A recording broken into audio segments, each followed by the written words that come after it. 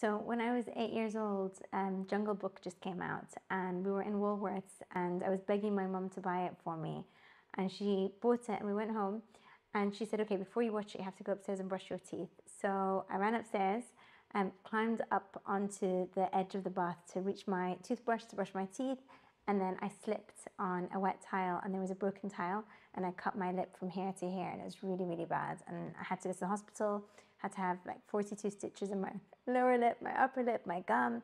And when I went to school afterwards, my teacher was horrified, and she told me to sit at the back of the class so that no one else would get scared, and she called me baby horror. And that just stuck with me for such a long time. And then even when the stitches came out, I was left with a really obvious scar. And I was just really conscious of it, because people used to always say, "What's wrong with your lip? What's wrong with your lip? And what's that bump on your lip?" So I think that was when I made the decision. I would go into surgery, I would go into healthcare, I would help people, and I would help people who had trauma, whether it was physical trauma or emotional trauma. I just knew that I wanted to help people, and I also really understood the impact of aesthetics on your mental well-being.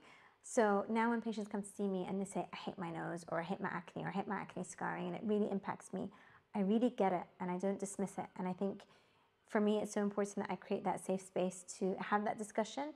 And I think that's been a huge part of my journey.